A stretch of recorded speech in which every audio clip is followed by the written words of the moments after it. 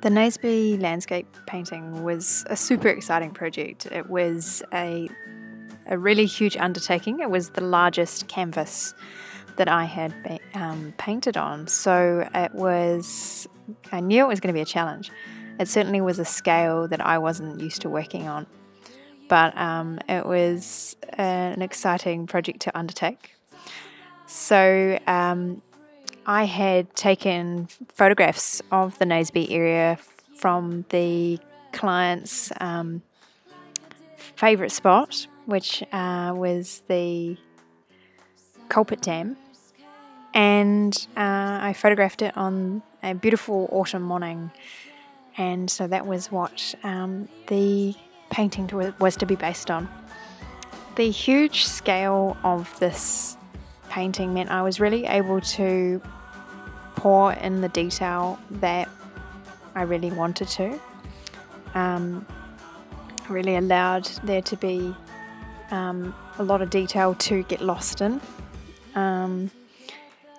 And it certainly provided a challenge to get certain aspects correct.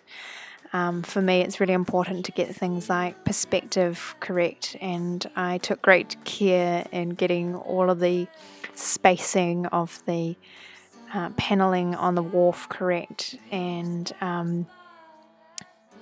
all these little details. So that was really quite cool, figuring all these things out and how I was going to make that work, and putting in little fishermen, and the scale meant you really had to step back and look and make sure it worked from a distance. Right near the end was quite a nerve-wracking moment. I had to go in and paint over many layers of hard work with the palette knife to add the final reflection sheen.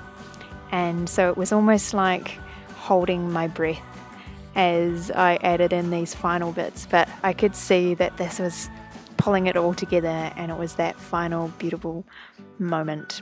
So I could then sign it and call it finished. And super excited and proud of the final result, and I can't wait to deliver this to the clients very soon. So thank you for watching, and see you soon.